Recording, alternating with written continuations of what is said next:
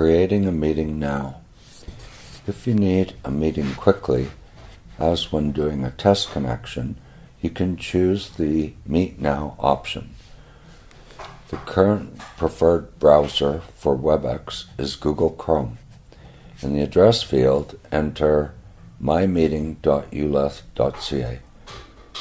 In the screen that opens, click on the tab that says Meet Now. In the What for the meeting, enter a general description about what the meeting is. In the Who, enter participants' email addresses, hitting the Enter key after each participant name.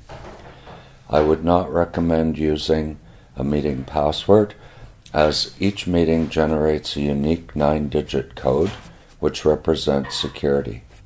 Participants then receive an invitation email, and they can click on that to join the meeting.